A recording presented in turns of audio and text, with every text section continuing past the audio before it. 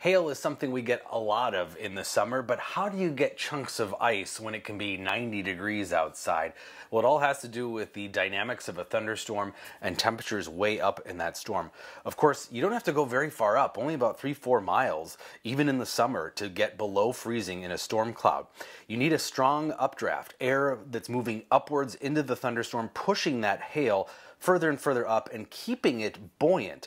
It's that updraft that is key to creating hail. Without that, snowflakes would melt quickly and fall to the ground as raindrops. But because that updraft can keep that ice floating, keep supercooled water droplets falling and condensing on it, that hail can get bigger and bigger.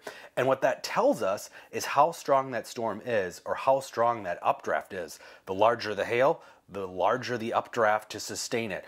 Up to softball size hail means 103 mile-per-hour winds sustaining that ice until finally it gets so heavy that it falls to the ground and does a lot of damage.